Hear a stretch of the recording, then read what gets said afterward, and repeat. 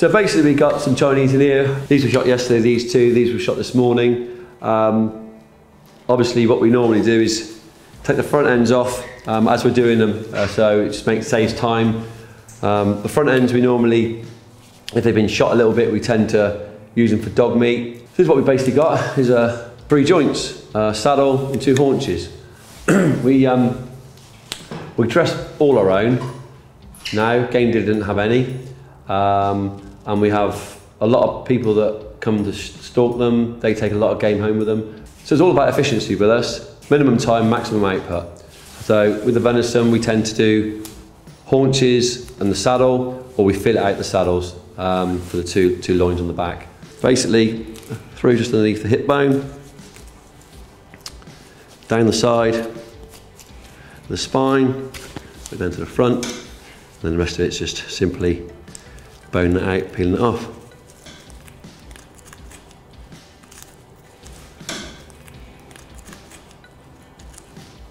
Do you do this with all the deer? Yeah, basically. Not so much the fallow. We tend to, with the fallow deer, it does tend to go more to the game dealer. But the small species with the muntjac and the Chinese, we tend to do all of this. Every single one, basically. So three joints and everything else is minced? Yeah, basically minced, or we use it for basically raw game meat for the dogs. Your loin out there.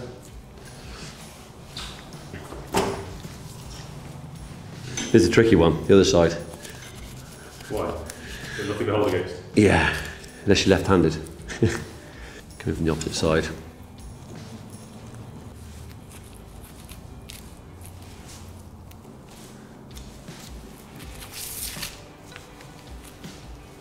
Now with these, because they're so tender, they're very, very difficult to take the silver off. And I will demonstrate, but I ain't going to guarantee it's going to go perfect, because it is very difficult to get it off.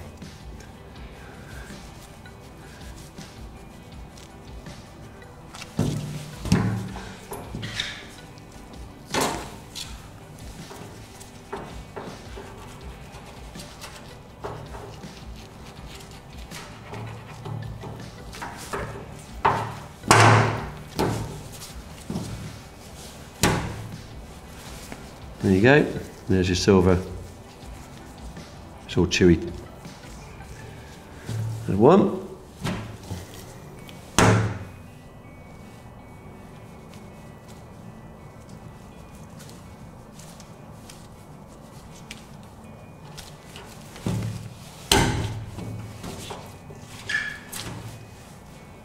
I think you've done quite a good job of that. Oh, thank you. I haven't finished yet.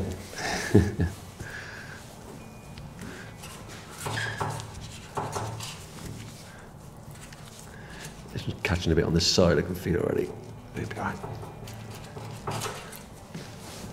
So obviously ideal scenario is to leave minimum amount of meat on the silver as possible. So pretty tough for that really. And there's a nice clean cut bit of meat. This is the side bit.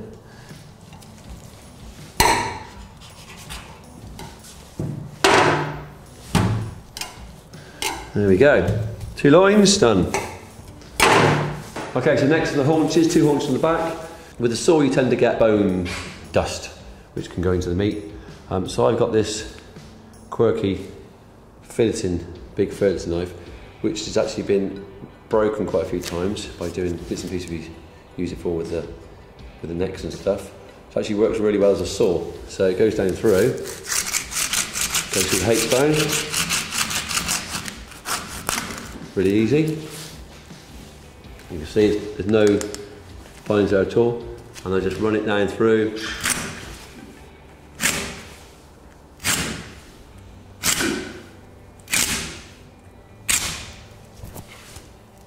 A nice clean cut. Good way of getting hair off it is actually do it with a knife. See that? The knife actually picks it up better than anything else. Not that there should be any hair on it, but the way it is. Right, there's a few things to do this. Cut it off, clean it off, and use it as a whole joint. So you've got the whole leg. That's quite a nice look. Then you've got, some people like it cut here, So it's a shorter joint, so it looks a bit not quite so real, like a real leg. Then you can go into an actual joint, so you can cut down through the knee, because a lot of the stuff you can do without actually a saw, which is great with a bone and out stuff. So you go out across and basically come up behind, and then you got yourself a bit of meat there for whatever. And you got yourself again another joint, got no bone filings, nice clean bit of meat. Basically, that's what I do. I normally do the haunches and fillets or saddles, easy. But then if you get it home and you want to have it as stewing steak, you can obviously take off the meat. If you want to do it as steaks, you basically got to take out the hip and the pelvis.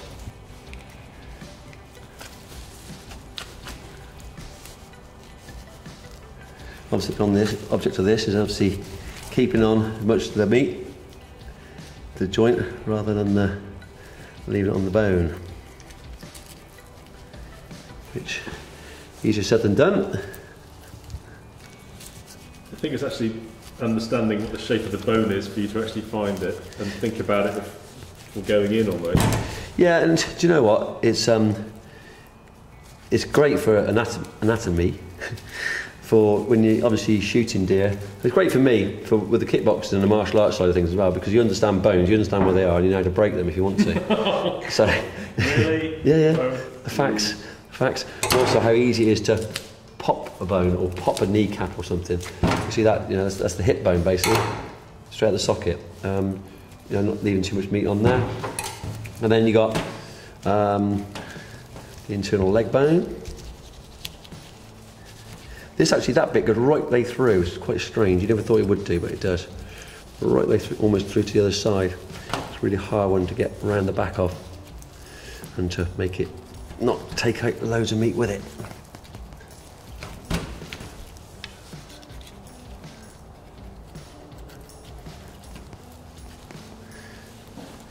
It may look a bit sort of like, what's the word I'm looking for here? Rough, but you know, like I say, I'm not a surgeon.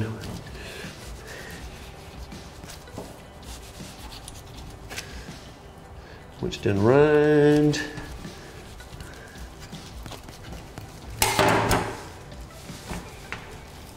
Ta-da! Get yourself a bone. Again, little bits of meat on it. You know, if you're that desperate, you can boil it up for broth. That's what I do a lot of the time with this. Is basically take out the best steaks. So what we're going to do with this one, we're going to basically take the first one off. So that's that. I'm going to take the second one off.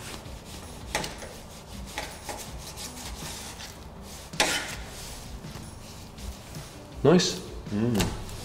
Next one off. Good sized steaks, good thick steaks.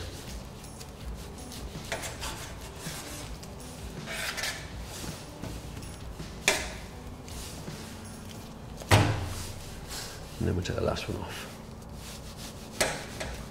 And then you got this little bit of spare meat here, which will be stewing meat. There you go. Yeah, like I say, this is what the fillets, the two fillets that come out of the saddle. We do a lot of joints like this and like this. It saves a lot of time and effort, but we do sell quite a lot like this, because people just do quite like the easiness of picking out the pair of fillets and straight into the oven. A lot of people take it home and do their own bits and pieces with it, like this, or when you've done about 300 or 400, 500 a year, you sort of get used to doing it. So David, offer me a price. Right. Pound a pound. In the fur.